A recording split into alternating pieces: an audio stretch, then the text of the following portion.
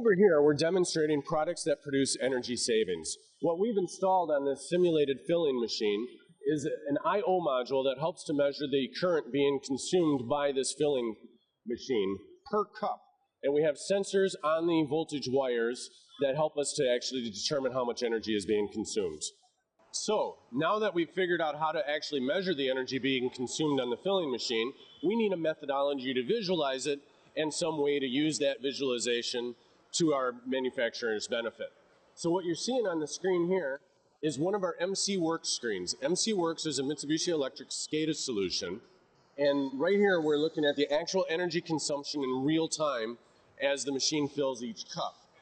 What you're seeing here is a breakdown of the actual measure voltage, the current, the power factor, and so on until we get down to this kilowatts per hour per part. And we've got a calculation because we know how much our energy costs. So we actually now know that it's costing us 12 cents per cup of energy that we're producing. And we can look on this screen and see over time, over the course of the shift, how much energy was being used. Why is this important to a customer?